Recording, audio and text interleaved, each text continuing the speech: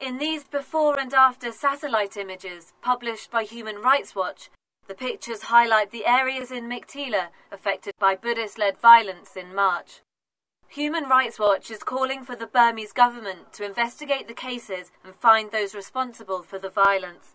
We've seen time and time again the government reacting after the fact. Damningly, in the case of Meikhtila, we saw the police essentially standing around as rioters were attacking mosques and Muslim communities.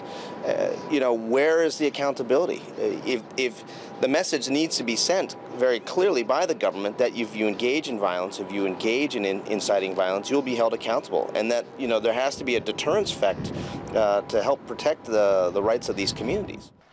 Human Rights Watch estimates that over 800 buildings, most of them houses, were completely destroyed, and at least 35 other buildings were damaged.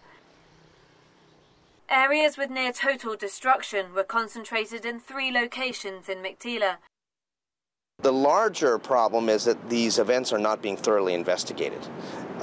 They are not getting to the bottom of this situation, and part of the result of that is that there seems to be impunity to abuse Muslims in their communities, and this is why we're seeing flare-ups of violence in other places in Burma.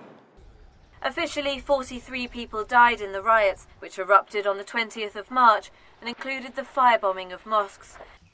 It spread to at least 15 other towns and villages around central Burma, until President Thein Sein ordered soldiers and police to restore order. Thousands were displaced and are still living in temporary shelters.